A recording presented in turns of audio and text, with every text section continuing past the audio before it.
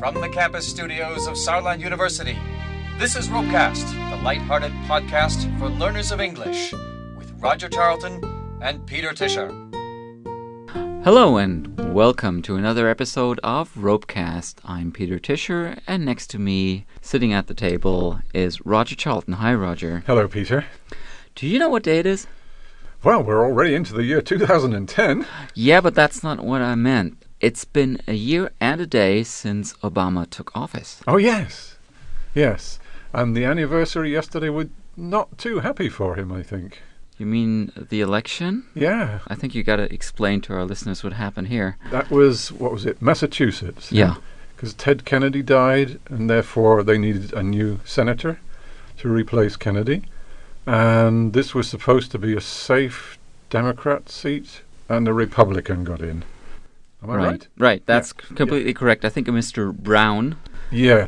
Now, I heard interviews just before the results were announced, interviews with electors on the streets in Massachusetts. Mm-hmm. And it sounded to me like some of them who would have voted Democrat, always voted Democrat, voted Republican because of the health bill. And somehow this was going to prevent it becoming law. Yes. And in a way, they may be right. It's kind of curious, though. Yeah. You know what this changes in numbers in the Senate? There was, 60-40, I think, wasn't it? With 60-40 for the Democrats. So Obama basically had a 60-40 majority, and now that would change to 59-41. Yeah. Still largely in favor of the Democrats. Yeah.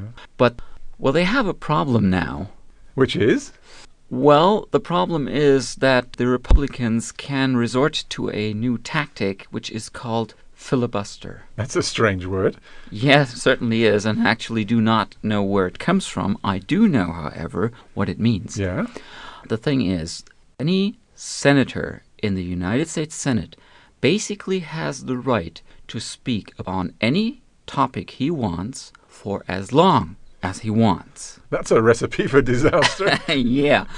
And that way, he can stall the vote on the bill. He can just go on talking, and nobody is ever going to vote on the bill. So it actually prevents the vote being taken? Yes, unless the Senate votes on what is called cloture.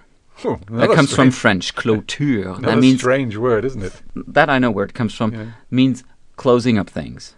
Clôture. How do you spell that word? C-L-O-T-U-R-E. Ah, right. And so the Senate can vote on cloture. Yeah. That means everybody's got to stop talking. We are going to vote now. Yeah. In order to take that vote, you need a minimum majority of 60 seats. Ah. And the Democrats now have 59. Right, or will have 59 as soon as the new senator is seated, as it's called. Right. How long does that take? I mean, he's already elected. He's elected, but he will be seated. That means he can take office in a few weeks. I see. So he's not in there right away, and they're debating now what to do and everything. Yeah. But now you know why they are all so overexcited about losing this one seat.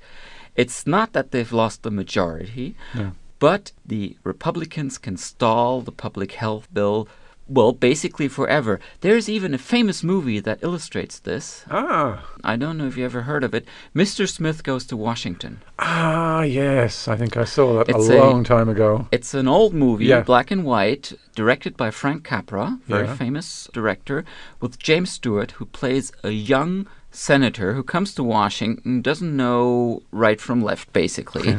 But at one time finds out that there is this law that he can talk forever, and he uses that to a positive effect, something very worthy, I don't know, remember what. Good movie, and it illustrates this tactic of filibuster, keeping sort of the law process on halt by talking endlessly. Well, I think in the House of Commons in London, there is also a way of talking out a bill. But I can't give you the details of that offhand. Maybe we can do that in a later podcast. Yeah, let's do that. Okay. Goodbye, dear listeners. Goodbye.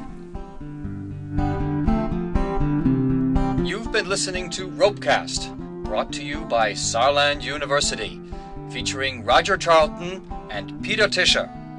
Tune in for the next edifying episode on your podcast dial.